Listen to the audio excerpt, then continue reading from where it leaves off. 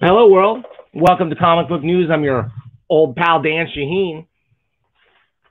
Today, I got a really fun show. We're going to talk to none other than Ben Dunn of Antarctic Press. You might know him from Ninja High School. You might know him from the Warrior Nun, Ariala. Or you might know him from the Marvel Mangaverse. We're going to talk to him about those projects and a lot of other stuff today. Hey, if you're watching live, please consider hitting that subscribe button down there. If you like this show, hit the thumbs up. If you don't, you can click that thumbs down. I won't take it personally unless you don't leave a comment telling me why. So give us some feedback. We appreciate it. What else? Today's show is really exciting. I can't wait to get it started. But before I do, what have I got coming up? I don't know. Nothing. I don't have any guests planned immediately. I have a few cooking in the works, but man, as I've told you before, it's very hard. The scheduling is the hardest part of this show. Getting people I want to talk to, there's plenty of them. Getting a hold of them, a little easier. But then getting them, pinning them down to a date and a time, it's difficult for busy people like I want to talk to. But I also want to hear not just from the Ben Dunns and the comic superstars of the world like that. I want to hear from you. If you want to see your comic books here on the $1 Million Mailbox, where do you send them? Well, you send them to the $1 Million Mailbox, P.O. Box 1163, Arcata, California, 95518. I've actually got two awesome things right here in the $1 Million Mailbox, so maybe that's what my next show should be. I got stuff from Landon Huber, and a friend of the show, Dan Fraga, sent me his rare, kind of hard to find book, The Grave. I promised him I'd read it all, including the intro. Maybe we'll even bring Danny in here to talk about it soon. You never know. Hey, if you're watching live and want to ask questions of Ben, you totally get to. But we're going to save that for the Q&A section towards the end. You can chatter away in the comments. You can super chat, whatever you want. If we see anything interesting, we'll bring it up. But don't count on getting your questions answered until the end, at which time we will answer those questions. So without further ado, I want to bring in my guest today. First, wait a minute. Let me get rid of some of this stuff. And let's bring in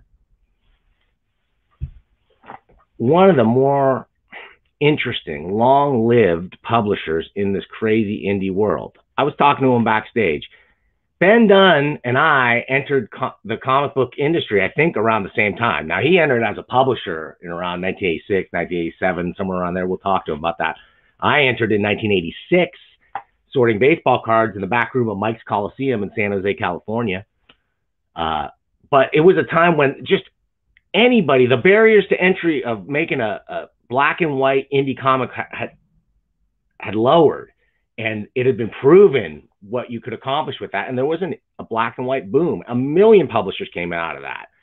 How many survived to this day? I don't know many besides maybe the guy I'm about to talk to. So without further ado, let me bring in a really cool guy, straight from Texas, I think, right now. Let's bring in Ben Dunn. Hi, Ben. Hello, Dan, my man. How you doing? Great. Welcome to Comic Book News. Thanks for coming in today. I really appreciate it. It's my pleasure. Thank you for inviting me. So take me back. And am I right? 87? Is that Ben Dunn's entry into comic book publishing? Well, actually, we started Antarctic Press in 1985. Okay. And Ninja High School started in 87. And that's probably where we got it mixed up there. Must be. So what, before Ninja High School, what was the first comic that made you a publisher? Well, the first book we actually did was called Mangazine. It was a anthology that was primarily manga inspired stories. At the time, manga wasn't really as big then as it is now, and um, we decided. And I loved the art form. I was exposed to it when I went overseas, and decided, you know what, I'm going to start bringing manga over to this U.S. shores. Well, talk about being ahead of your time. I mean, did you in your wildest dreams imagine the day when like manga would dominate the top bestsellers here in the United States? Or did you think that's just a natural progression? Well, when I started, it never occurred to me that, manga would eventually make it, here and make it big. To me, all I cared about was that I liked the art style, and I wanted to do everything I could to promote it and to uh, make people aware of it. And that's why I decided to go in and start off with that particular title. So I'm far from a manga expert. I've read tons of comics and I've read a reasonable amount of manga, some of the canon, I suppose. But one thing, tell me if I'm wrong about this. One thing that always struck me as it made it a little difficult for me to enter into these manga series was something about backstory. There seems to be a difference in the way many manga, I don't want to lump them all into one category, treat sort of backstory as a little more implied and less sort of like dominant in the storytelling. Am I right about that, or am I just imagining this? No, you're probably not imagining it. The history of manga goes way back to the end of World War II. When it was actually Americans who actually started the manga industry in Japan, because American GIs during the occupation would bring over comics from the United States. And back then, there was no real stigma about reading comics. Everybody read them. They were a cheap way, a disposable way of being entertained, and when they were brought over during the occupation, they left the comics behind, and kids started reading them, or at least looking at the pictures, and then of course Japanese were very much into Disney. They loved Disney, and then they decided Osamu Tezuka was one of the godfathers of the Japanese comic and manga industry. He started drawing comics, and they became very successful, and that's when the Japanese started creating their own comic book industry, and it just kept growing and growing and growing, and it came more and more. The thing about it was that there was no real stigma attached. I mean, yes, manga at first was aimed at kids, but as it grew and matured, it started to branch out into other age groups, and there was girl comics and all sorts of things, and it just grew and grew from there. And now the manga industry in Japan is huge. And Tezuka himself, he is. I mean, we're going to talk. He's got to be the, I don't know, the Jack Kirby of Japanese comics. I mean, the one that just provided so many point to as a major influence and has completely influenced what we've seen since. Would you agree with that? Absolutely. Yes. And the thing about it was that Tezuka actually was a medical doctor. He didn't have to draw comics. He could have made quite a substantial living being a doctor, but he decided that he had more enjoyment doing comic books, and he just decided that was the way he wanted to go, and he was the one that was pivotal in creating the Japanese manga industry as we know it today.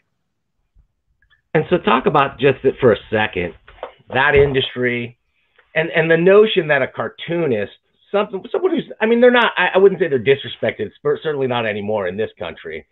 But I would just wonder if given the choice being a doctor or a cartoonist in modern day Japan, I wonder, like, are they viewed as equally respectable occupations or endeavors?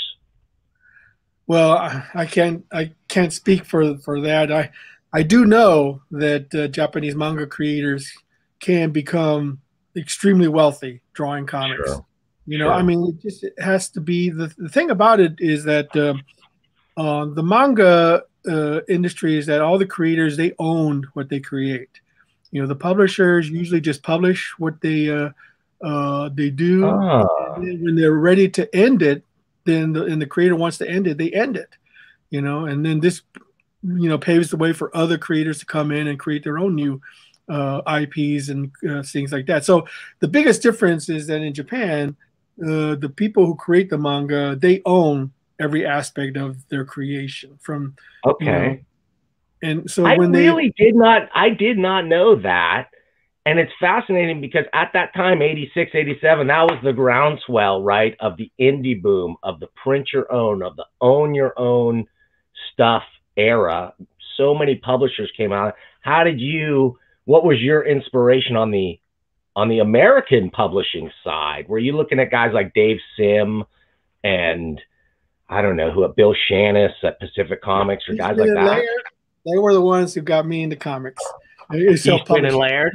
Eastman and Laird, right, with the Teenage Mutant Ninja Turtles. When they first started, I remember seeing their ad in the Comic Buyer's Guide, and I ordered a copy. And when it came in, I just thought, I mean, holy crap! I mean, if they can do it, anybody can do it, And then the direct market was starting to open up. We had distributors like Capital City, Diamond, Bud Plant, all those guys. They were started to come up, and at first they were just regional distributors, But hey, they wanted to carry direct market comics, and we were able to have the opportunity to provide that material for them. So. It was no longer a Marvel and DC game. It was just about anybody's game who could get a listing in one of the catalogs, and just wait for the orders to come in. Hopefully the orders would come in high enough that you could justify producing it and printing it. So it was Eastman and Laird who they blazed the path for almost all independent comics to this day. Yeah, I think even they would look though maybe at Dave Sim and some of the guys that came before them a little bit who really pushed that. Those guys, Eastman and Laird, hit a huge payday, not immediately. Right. Well, I'm not to take away from Dave Sim. Of course, Dave Sim was instrumental, and of course we had the underground comics before then. But yeah, and the underground, they never really made a cultural impact that the Turtles did. The You're thing right. about it. That when the Turtles exploded onto the scene, okay, not only were they, pivotal in selling, huge, vast amounts of books. And before then, Cerebus and all the underground companies, they were there before, but they didn't have the kind of sales or cultural impact that the Turtles had. The Turtles started off black and white, independent little magazine, and became a huge cultural phenomenon, TV shows, movies, everything else like that. It blazed the path that you didn't have to be a Marvel or DC to create something that could have a lasting impact, on the culture.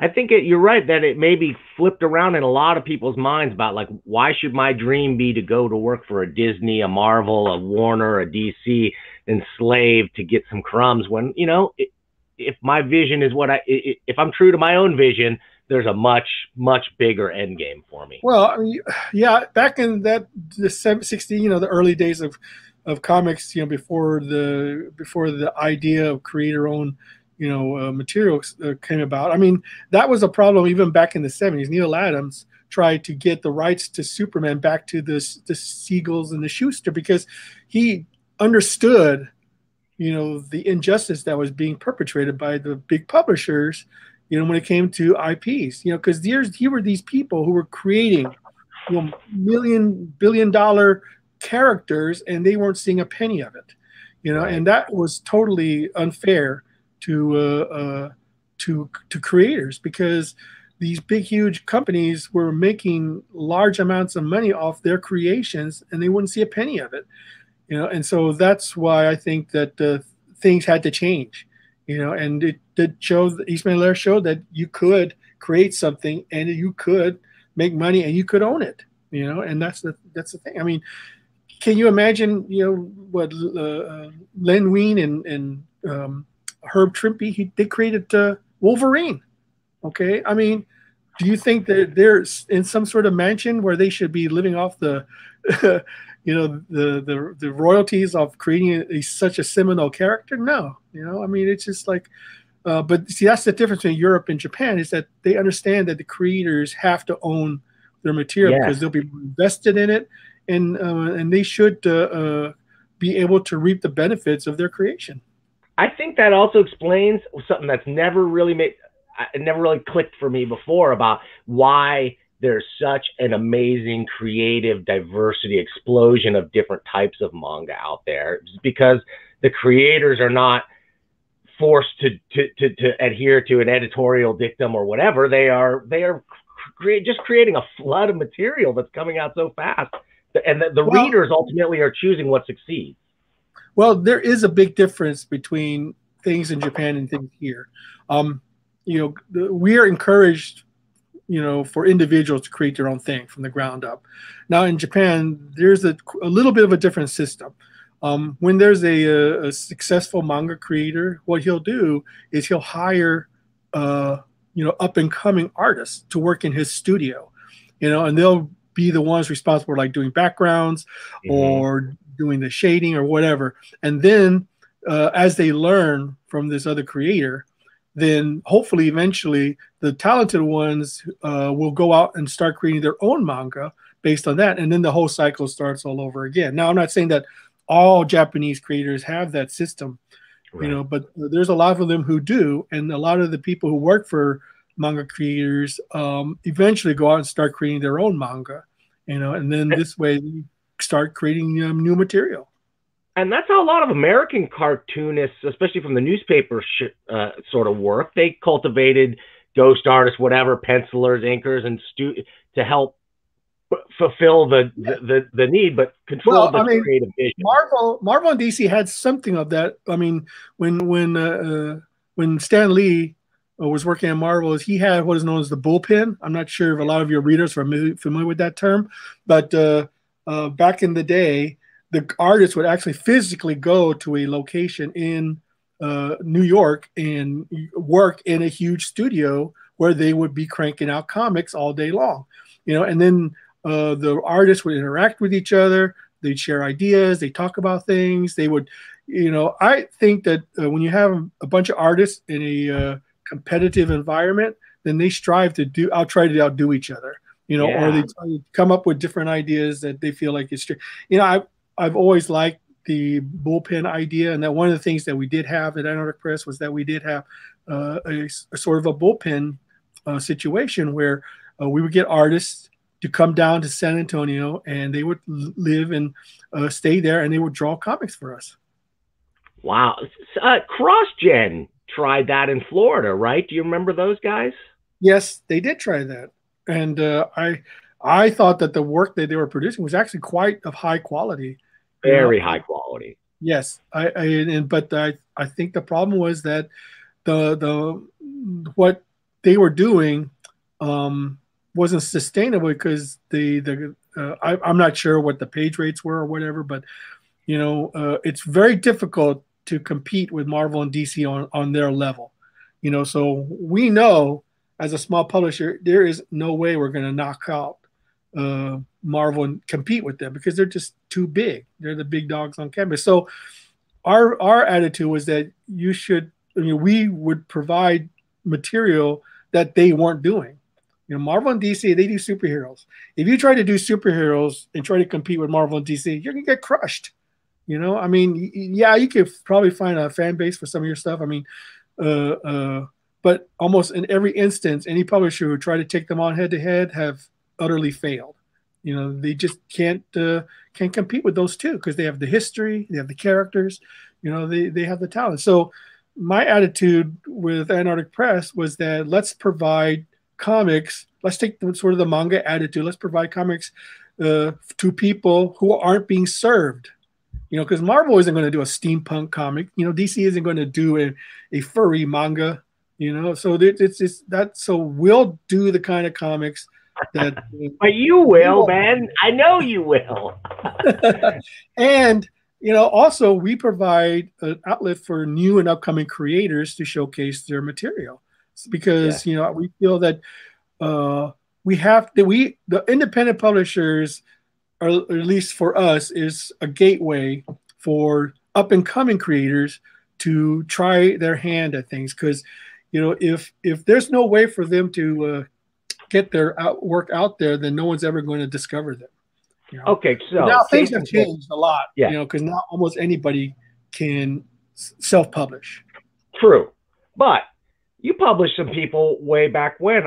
Looking besides the usual suspects of Ninja High School and Warrior Nun, Gold Digger, kind of fit into that manga-ish territory. You also published stuff like, I was looking, Box Office Poison, Battle Girls by Leah Hernandez. I heard some of her earlier work, and she broke into the mainstream after that. I think Battle Girls was Rod Espinosa. Oh, sorry. Oh, I'm thinking of the one. Well, sorry, maybe that's why I confused it. Because he broke into the mainstream. Leah Hernandez did work for us for a little while. She did some stuff for us. Okay, I'm sorry I have that confused. But Rod Espinosa did break big as well. I thought first work I saw of his, I thought this guy is super talented. Terry Moore with Strangers in Paradise, and we did that, and for the last 36 years, we've published a lot of creators, and we've always enjoyed doing things for them, and a lot of them have gone to great success. So did you have a threshold back in the day for like how many had to be printed? Like what were you looking for as kind of a minimum to be able to support a title? Yeah, I was hit and miss back in the day. The thing was that we knew that it was important just to get your product out. The worst thing you can do for a retailer and for a distributor is to solicit something and then not come out with it, or come out with it not on time, because they count on you to get that product out when you say you're going to get that product out. Now, we printed a lot of books that lost us money, but we thought it was more important just to get the book out. And we didn't have a threshold. We were just happy if we made any money at all, to be honest. And we were, no problem with that until about 20 years ago, Diamond instituted a minimum order policy, and that killed a lot of books, because there was just no way that our books were going to sell. Like, that was one of the reasons Ninja High School was. What was that minimum? What was that number? I don't recall exactly. I think it was probably around between 1,000 to 1,500, but don't hold me on that. That was 21 years ago. But I do know that they did have that. And that was one of the reasons that Ninja High School had to be put on hiatus, because it wasn't meeting that threshold, And so I put it on hold, But now I say, you know what? Screw it. I'm going to bring it back. I don't care what the minimum. I think Diamond's already. I think actually has dropped that threshold minimum. So now I'm sure they can't be that choosy anymore. Well, they could be. I just don't know if it's good business, if that's true. Yeah, I don't think they can. They can afford it, losing DC, Marvel. They just lost IDW. They're hemorrhaging publishers. Yeah. Are you exclusive to through Diamond in any way, or have any kind of contract in that way? Well, back when the whole exclusive thing started, I'm not sure if you're aware of that, but I'm sure you know all about that stuff. Is that when Marvel tried to distribute on their own, that's caused that whole exclusivity thing to go. Yeah, Heroes World. Yeah, the whole implosion. Yeah. We were offered exclusivity, and we talked about it because we thought that, should we go that route? But then we thought, we just morally, we thought it was it was wrong. Is that if we wanted to have everyone access to our books. So we turned down the exclusivity thing from Diamond, and we just, sometimes we thought, well, we should have done it. There were certain times during the year, it was like, God, we should have gone with them. But then I say, no, you know what? This is the right thing to do. So we should just stick with that. In the end, you had no choice in the end to go with it. Like the rest of the market I think once Dark Horse made that leap, they had DC, and then once Dark Horse went, and the dominoes started to fall. Yeah, when DC became exclusive to Diamond because of Marvel, then that's when things just started to get, because if you lost DC, the other distributors couldn't handle, because DC was a huge chunk of the market at the time. So there was just no way they could have survived. For those of you who don't know what the heck we're talking about, go check out my video called The Diamond Age of Comics, all with my interview with Steve Geppi, and we go through the entire history of Heroes World and the post Heroes World implosion and the Diamond 20-year lock on the industry, right?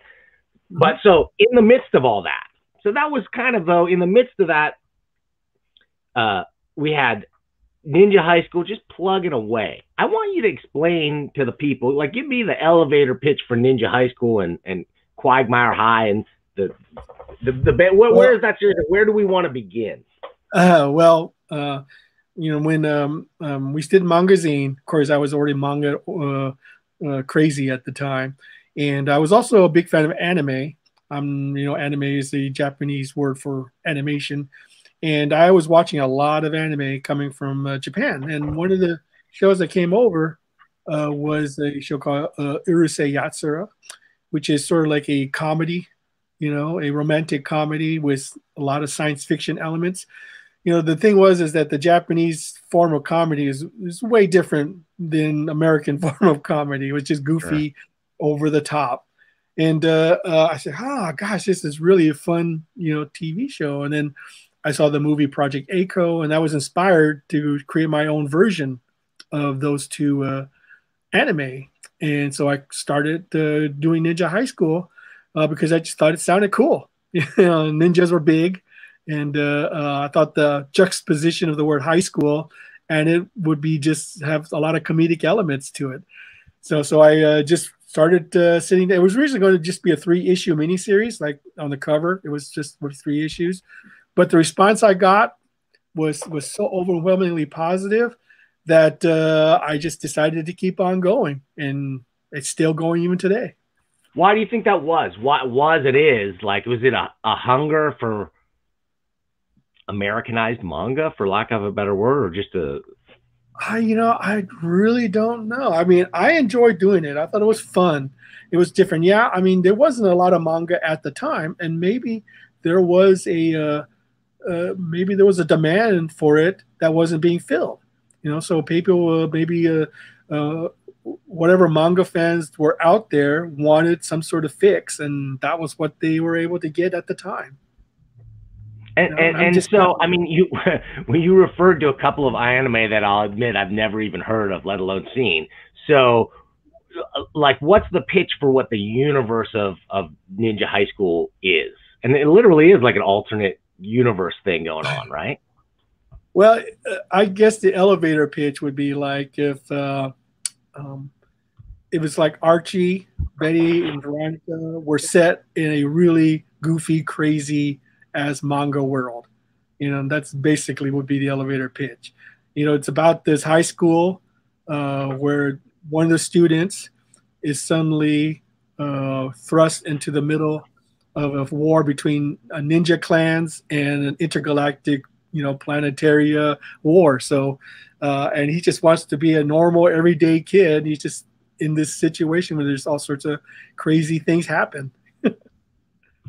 Yeah, and that's sort of like every man in just this outrageous world kind of situation. Right. And then all these tropes, all these great tropes that you pull together that you're right, that especially at the time, nobody was seeing in American comics, right?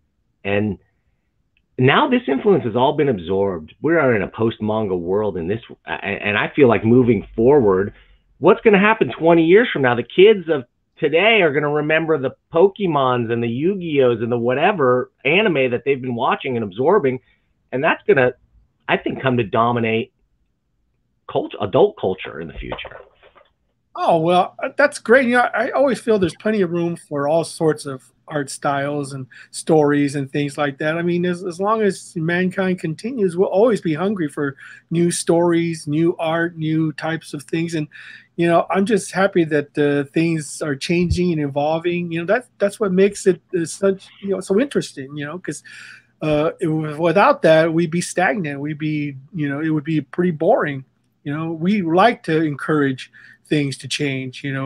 We like things to build, because everything starts with an idea, and if you don't get your idea out there, then no one's ever going to see it. Okay, speaking of out there ideas, Ben, tell us about the Warrior Nun. Well, at the time, there's the early 1990s, and the whole bad girl thing was starting to really accelerate. With Lady Death was the one, the catalyst that sort of started that whole thing. And we just thought we had a meeting at Antarctic Press. And we said, we got to do something, our own Batgirl comic book, because the comic industry is, whenever there's a successful, just like in the movies, whenever there's something successful, everybody has to do their own version of it and hoping to make lightning strike twice. So, but I decided, you know what? I'm going to take the opposite approach. I'm going to, instead of doing a bad girl, I'm going to do a good girl. So what is the best good girl you can think of? Well, a nun. So, and plus I thought about my Catholic upbringing when I was in school, and I said, boy, some of those nuns were pretty tough. So I just decided to take that trope and run with it. I'm just realizing my long box pin here gives me a priestly look right now. I didn't really think about that. Yes, absolutely.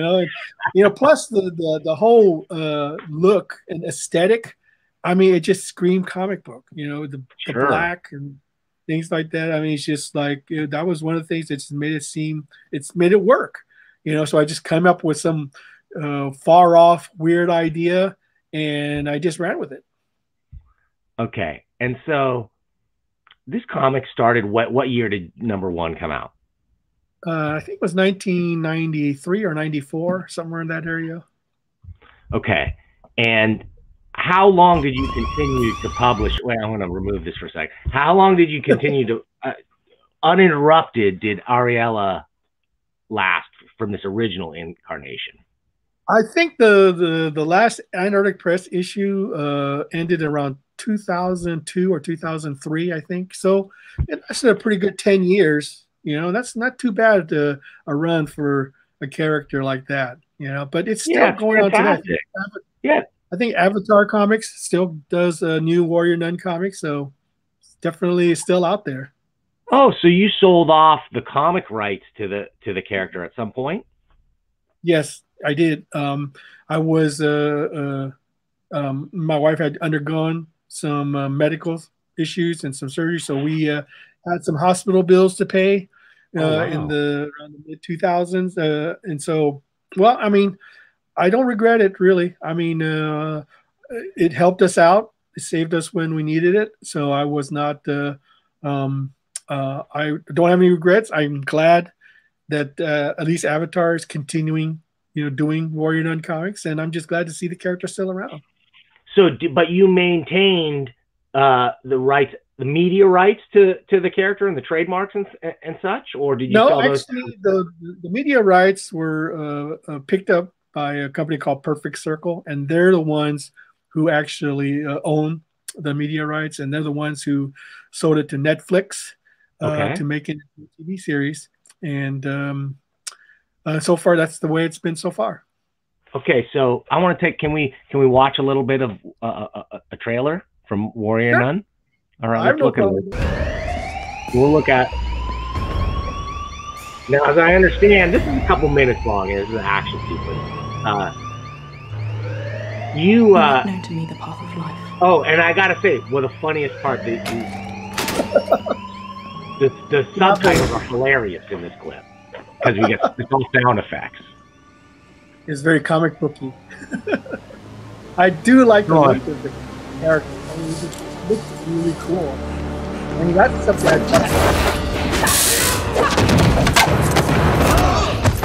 Here, you can even go ahead and talk, Ben. I'll mute it, and we can. Well, watch I mean, in the comic book, they do carry swords, okay. But the thing about it is that the swords only affect supernatural or demonic creatures. They only they pass harmlessly through people, and but what it happens is the effect is it sort of knocks them out, sort of like a taser or something like that. So it's just a weird thing I thought of to prevent them from actually just slicing limbs off and killing people all the time, because that's just one of those things that I sort of made up to make it less violent, so to speak. Oh, and so is it a thrill to see this stuff adapted, even if they make changes, or oh if you're of the mind that it's a total thrill for me? I mean, come on, what creator would not love to see anything that they've done, in another media? And it's just, that's one of the things that I think drives a lot of creators, is that in the hopes that their creation will become something really, really big. Ooh, oh my gosh, that's a scary man. Oh, sorry. Alan Moore's staring you down for that last comment. He's putting a hex on me. Stop it. Sorry about that, Ben. No, no problem. I'm just messing around. Okay, so great. Even though, I mean, is the studio treating you right as far as the guys who picked up the rights? Are they acknowledging you? Are you getting the screen credits and stuff that you want? And is it attracting more attention to your other work? Yeah, at the end of each episode, I get a created by, so that's something really, really cool. I mean, that's just awesome that they did that, and I'm just very happy about that. I'm just happy to see that it's a success for them, and that they're doing a second season. My hope is that we'll see many more seasons after that, and I think there's a lot of possibilities. I purposely created the Warrior Nun universe so that you could exchange characters, you can set it in any time period, and you could do just about anything with it. Sure. Got a lot of potential. That's great. I'm glad to hear that. And I'm glad to hear, and I hope to hear that it's bringing attention to your other works and other deals are starting to happen, or what? What's the effect been since the release of this? Well, I mean, I've got oops, hold on. I've got things in the pipeline that I can't say at the moment because it hasn't been finalized. But I mean, yeah, when you have something that's in the other media that has some success to it, you're going to attract other people who want to see what else you got. And hopefully we'll see what happens. But I'm not going to worry too much about it. I'm just going to keep doing my own thing and doing my own comics. Yeah, I don't know why you would, Ben. I mean, you've been creating so many of your own great comics for so many years, but you have dabbled for other publishers. Can we talk for a second? Tell me a little bit about this one. Tell me about the Mangaverse. That is an interesting story. Okay, so back in the early aughts, the manga started becoming more and more prolific, and Marvel's no fool. They see things coming, and they thought that maybe we should get into this manga thing. Now, at that time, I didn't know that they'd be at all interested in manga, but I had a pen pal from Japan who was a huge fan of Marvel comics and DC comics, and we were exchanging correspondences, and he happened to be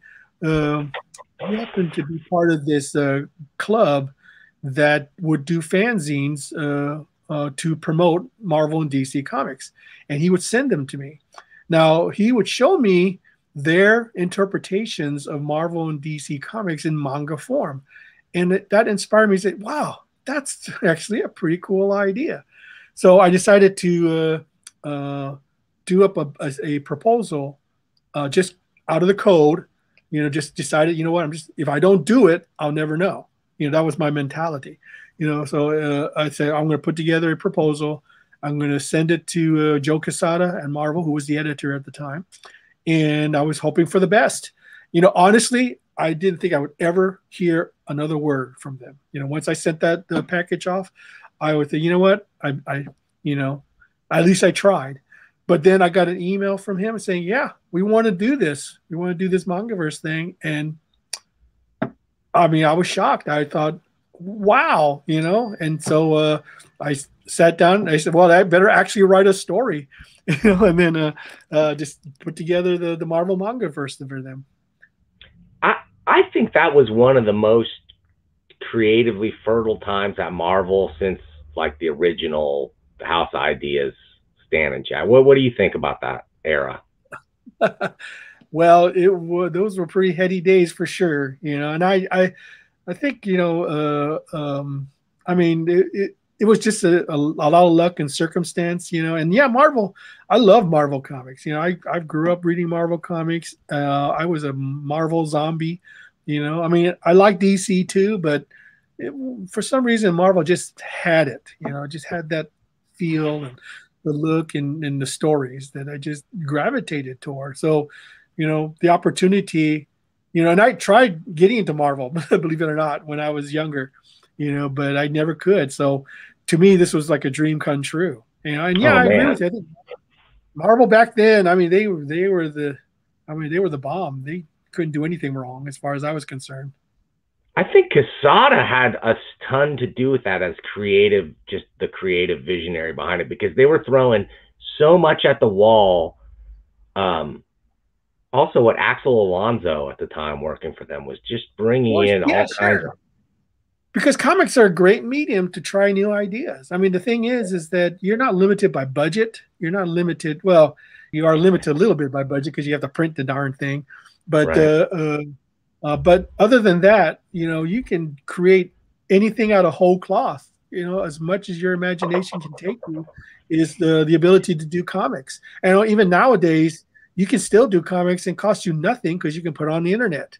And that's the big difference between now and then, is that Okay. almost anybody who can draw can just post it online.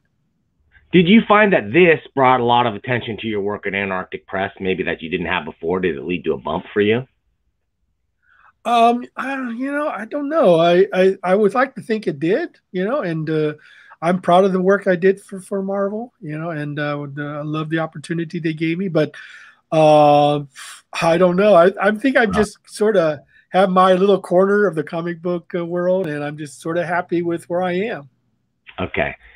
So let's move from that happy world into sort of a slightly more controversial topic. Okay. So Okay. um, tell me a little bit about this book and about, Jawbreakers.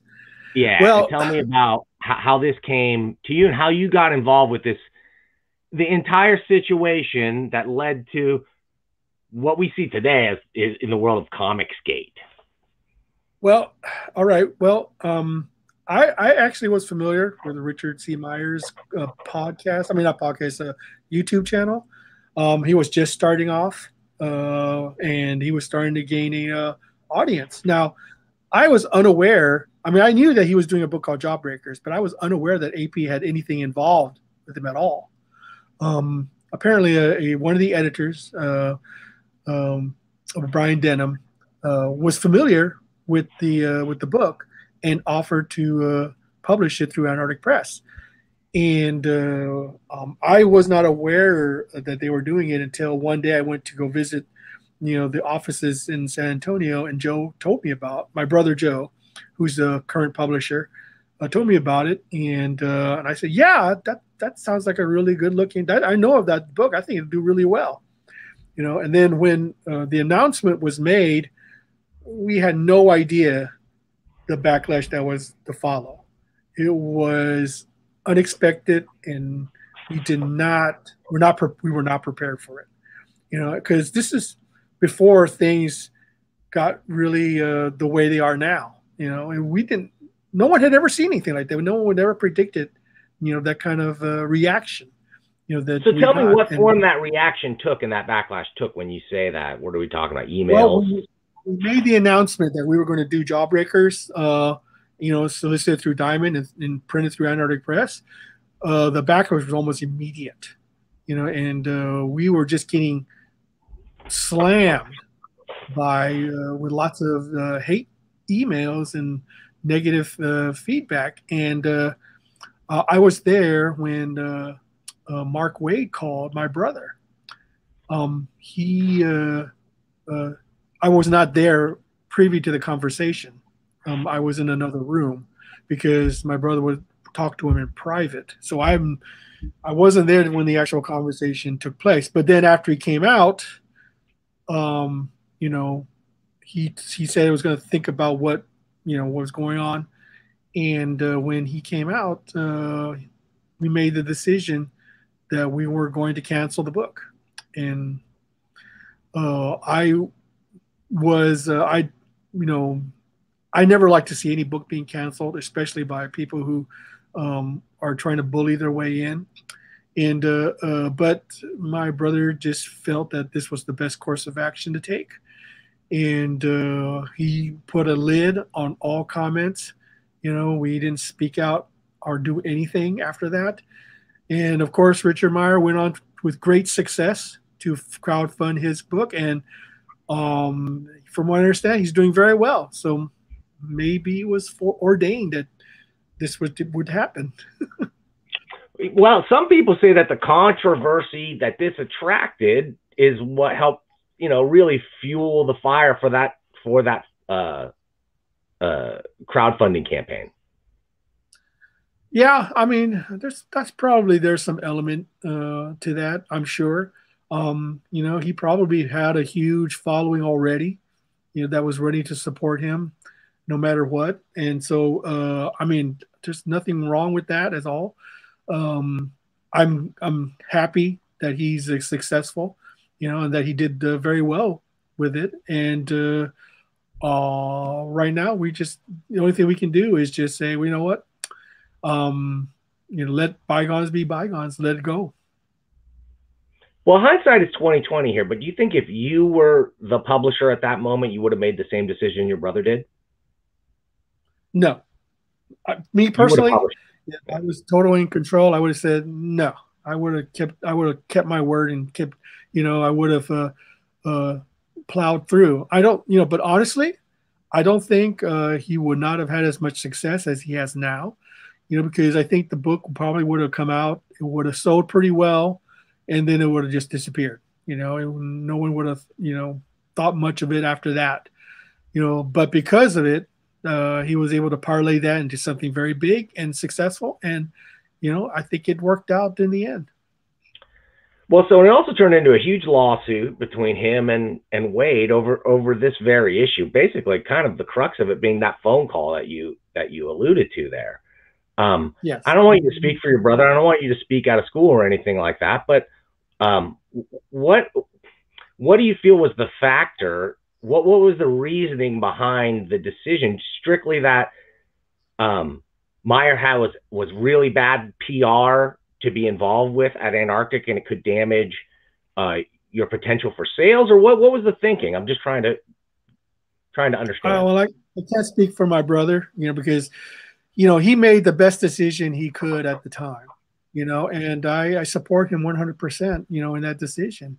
The thing is that, we're of the mindset that, we need to pick our battles carefully, and just decide that this was the best course of action to take, and his lawsuit, we made our deposition, and so it's public, for public record, so you can take a look at it if you want to. Yeah, I read it. And so it just, we did our thing, and we left. And from what I got out of reading that, and the gist of it was that there wasn't any force or pressure put up on you guys to not publish it, so much as advice that it probably would be bad publicity for the company. I don't know about that. AP is one of those companies that just seems to go around and survive all sorts of manner of disasters. We survived the black and white bust. We survived the 1990s crash. The thing about it is that we knew that eventually, time would heal, whatever thing. And or at least I would like to think that, and as long as we basically kept our mouths shut, didn't disparage anybody, we didn't insult anybody, we didn't call anybody names. So we felt that as long as we, had a positive attitude toward things, then we would be able to withstand whatever, came our way. And I think that's true. I think that you have. I don't think that I ever heard any kind of negative comments about Antarctic after the case. It was just it was a really confusing case to me. And there's still a lot that, since it was settled, don't quite understand all the specifics. But I thank you for being so forthright and talking about what you have so far.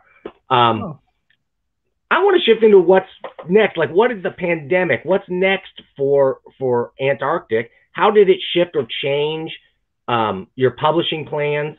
The big distribution shakeup that happened over the last year and a half.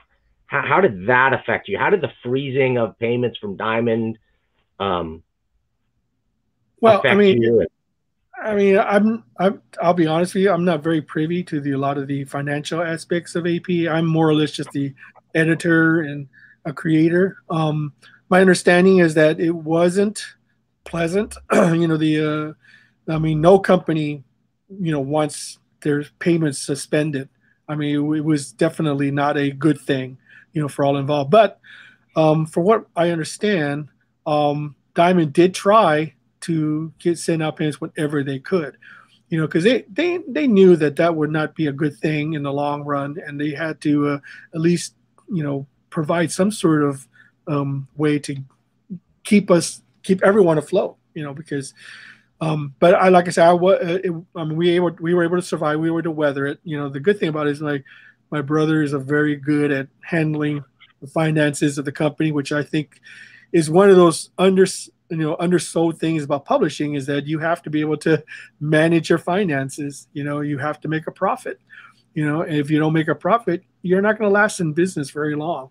And he was very, that was one thing he's much better at than I am. And so he was able to keep the company afloat, able to keep things going. And I have to applaud him, because I think he's one of the main reasons why AP is still around today, is that he's able to manage the finances. How many employees does Antarctic have? I'm not sure. I mean, that's my brother's purview. We have a lot of freelancers. We have a lot of creators. I'm not sure how many actual employees AP has. I never bothered to ask because I figure it's none of my business. Too busy making comics, Ben. How many comics a year are you producing? I'm not the one paying them, so I'm not worried about it. How many issues of Ninja High School a year do you try to put out? Well, I'm coming back to the art chores. My goal is to do once every month. I want to put out an issue every month. How many pages? I try to do between 24 to 32 pages a month. Attaboy. Attaboy. That's a grind for the youngest of cartoonists, Ben. How's that working? You feel like you can hit that number on a consistent basis? Oh yeah, I mean, I've been doing it for the last 35 years. I can do it for the next 35. So as long as I'm still around, as long as I can hold a pencil, I'll still keep going.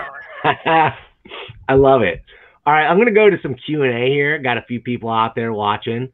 It said, Ryan Clater, a cartoonist, friend of the show, great guy.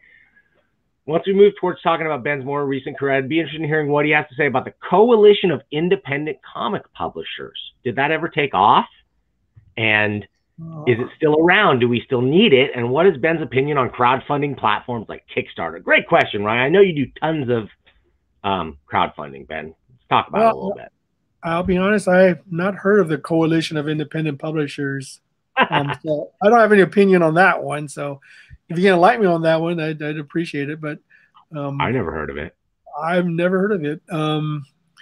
I think every publisher is independent. So, it just all depends. I mean, I can't imagine a bunch of independent publishers actually forming a coalition, because it'd be like trying to, rodeo cats or. Well, I think it's gone the other way, right? From coalescing into atomizing, right? And now we've got everybody's crowdfunding themselves. So tell us about what you know about your guys' Kickstarting efforts, because I see you've done a lot of them. I love crowdfunding. I think it's the future, to be honest. I mean, it's probably capitalism in its purest form, where, people vote directly with their money on the projects they want to support. And if I think this gives a wonderful opportunity for creators who wouldn't normally be able to get their ideas out there in a physical form, to get the opportunity to do so. And it's wonderful, because it just allows the ability for so many ideas and creations to get out there. Now, of course, it is a wild west in terms of trying to get enough, funding for your project. And, but if enough people support it, then you can get it out there. And that's really the key, to, getting things out, new that are different. Yeah, I love it. It's great. The only drawback is that only the people who fund it directly will get to see your creation. Yes. The one advantage that a comic store has is that you have, random people coming in who may discover your book. Yeah. And that's, to me, I think is almost as important as being able, just to get people who directly want to buy your creation. I think it's more important because if you pull every one of those people that you can pull in, everybody who's looking at your stuff knows you already. If they're buying it from crowdfunding, they know who you are. By definition, they want to support you. But how are you going to bring more people into that group to join to make your crowdfunding efforts increase? There has to be outreach. And I think that's why I think the single issues of Ninja High School, that's interesting to me. Why in a format like manga that traditionally the individual story in a comic-sized pamphlet never really was the preferred format for that, why have you stuck with it as long as you have and not gone towards, say, original bound volumes?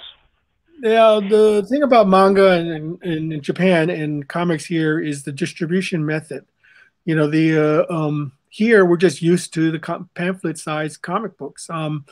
And most of the comics being sold now is through the direct market. The problem was that when Marvel and DC abandoned the newsstand form of distribution, more or less, then you no longer had a huge reach as you normally would. Now, in Japan, they never abandoned that market. The market in Japan was that you had comics everywhere people would congregate or walk by. Now, Japan is not the same kind of, you have to understand the culture there is different than it is here, because here we're a car culture, okay? Unless you're in a big city, we get around in our own vehicles. Now in Japan, it's not so, because Japan is a much smaller country.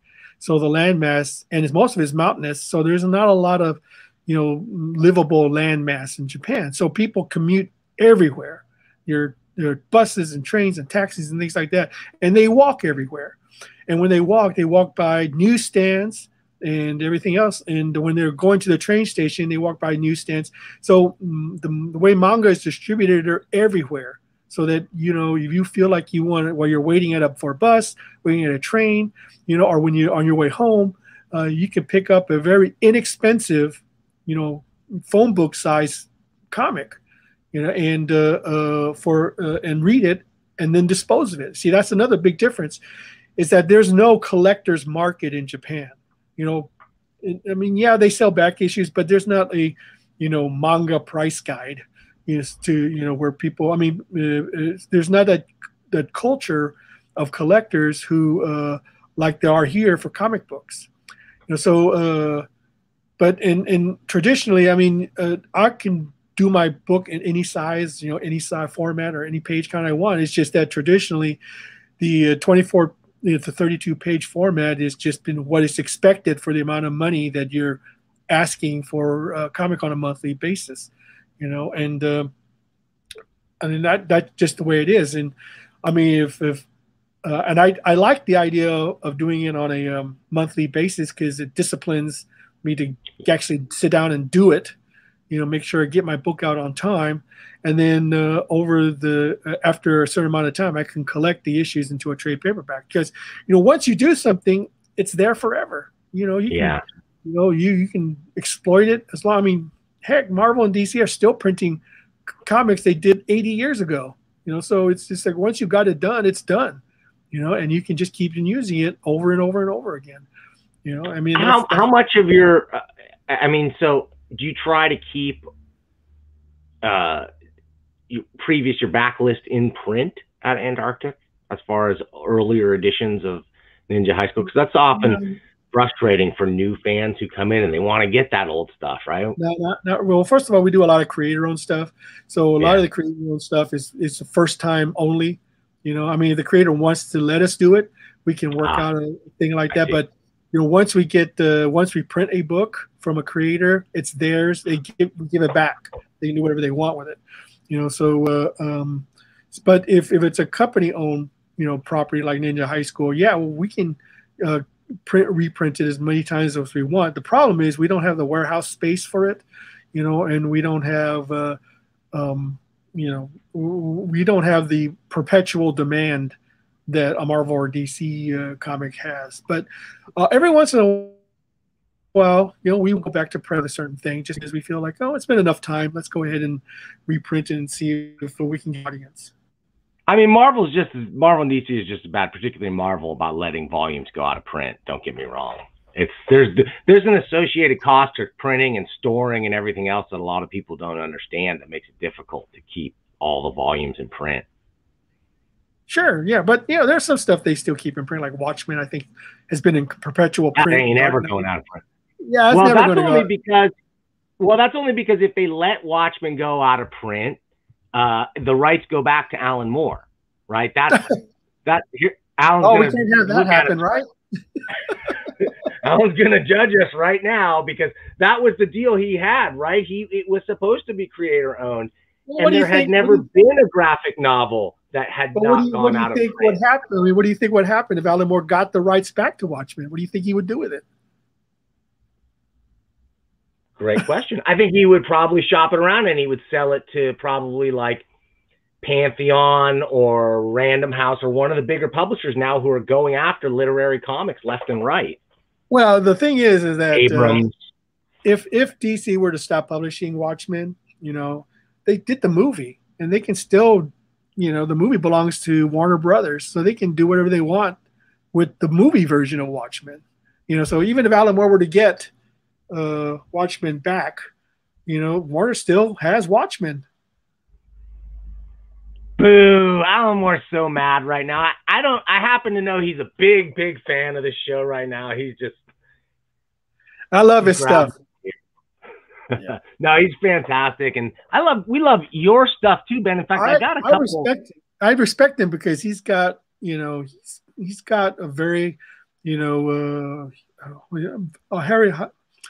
a sense of honor to him, because he refuses to take any money from Hollywood based on his creation. Yeah, you got to admire somebody like that. It takes, of course, I wouldn't do that, but I have to admire someone who would do something like that. It just Ben's like, I got principles, but come on. Yeah, Okay, wait a minute. I'm only human, right? Daniel Moeller, another great indie cartoonist. He draws something called Psychonaut Presents.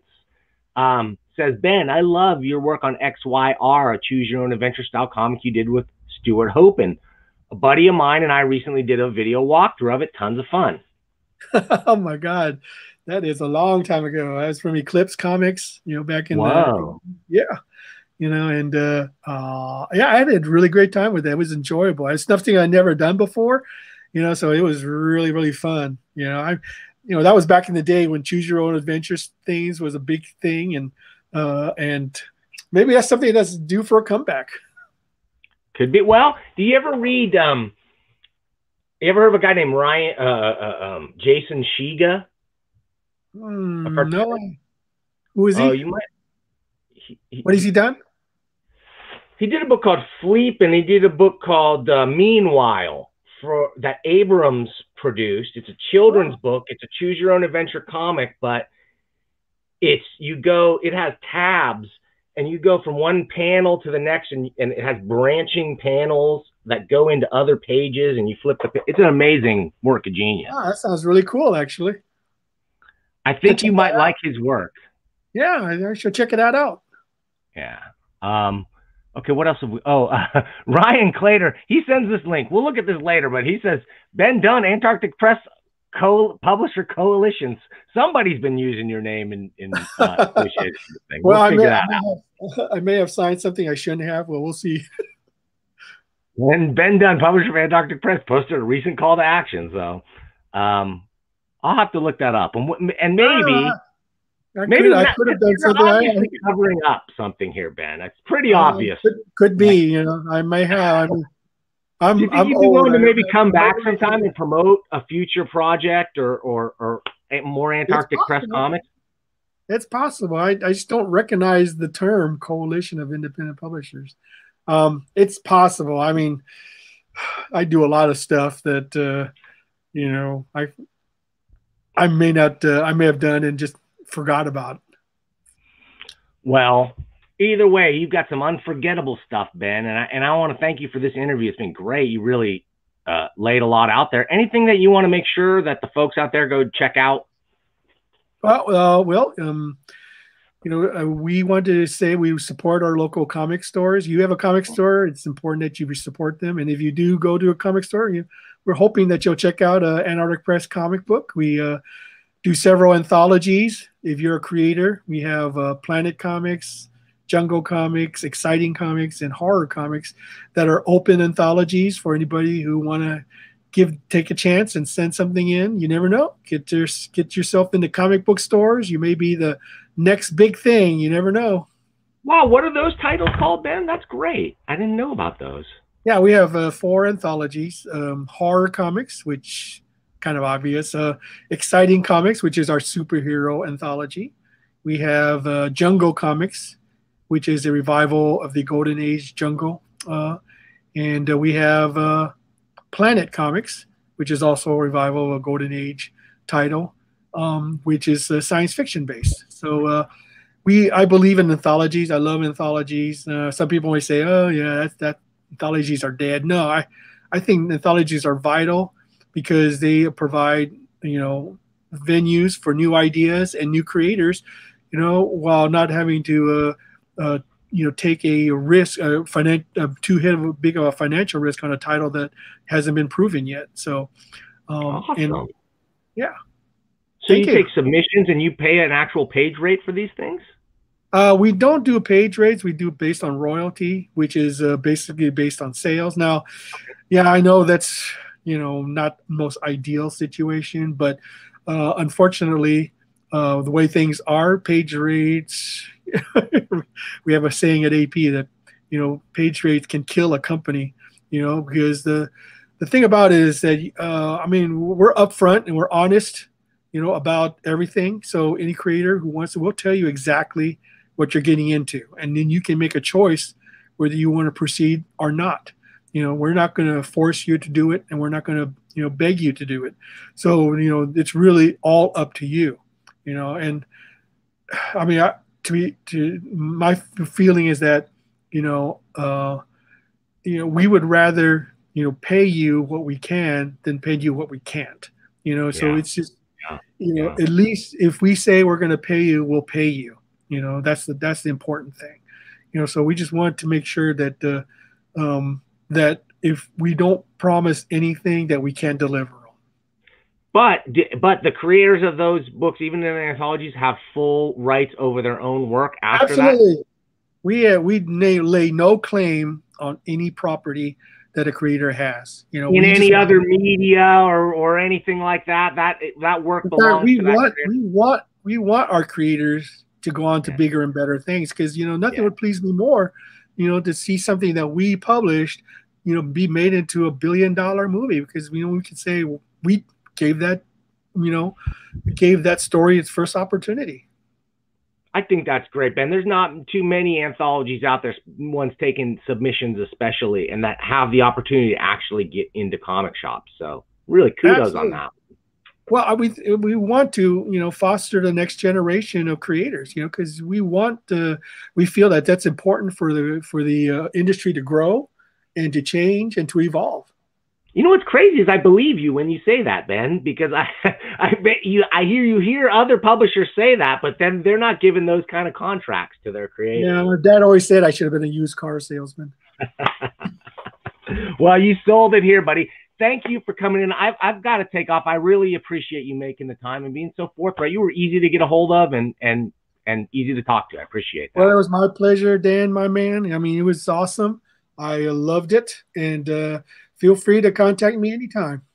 I sure will. Okay, I'm going to pull you backstage. I got to play my closing credits and get out of here. If you want to stick around afterwards, I have a few minutes to talk if you do. If you don't, I understand.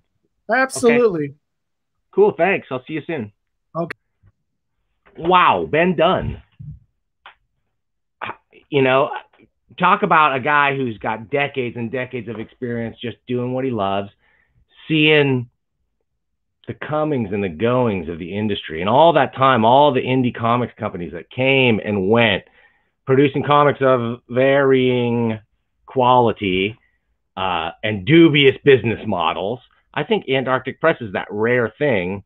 You got somebody with a creative vision and somebody with the financial smarts to build a company that's sustainable around it.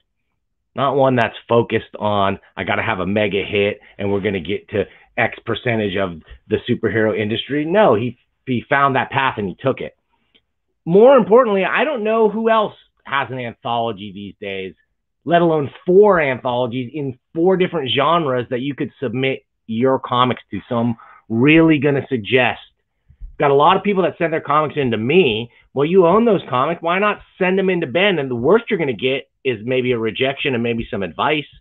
But the high quality of stuff that gets sent in to the $1 million mailbox, I know that Ben would publish some of you guys. I'm positive he would love to see the work of a Tony Farrow, of a Dan Moeller, of, man, any of the guys that have sent in some amazing work to this show. So to see him so focused on that, on getting new creative talent, giving them exposure, but being real with them at the same time, not blowing smoke up their rear end, that is rare.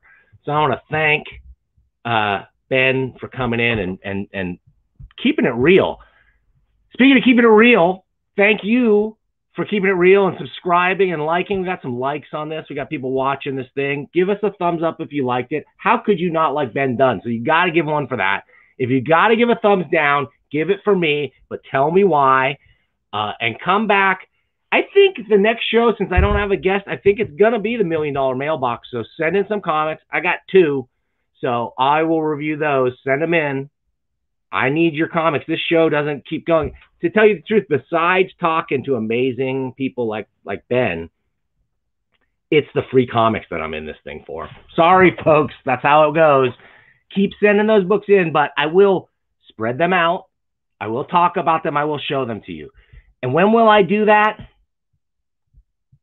I'm going to do it next time.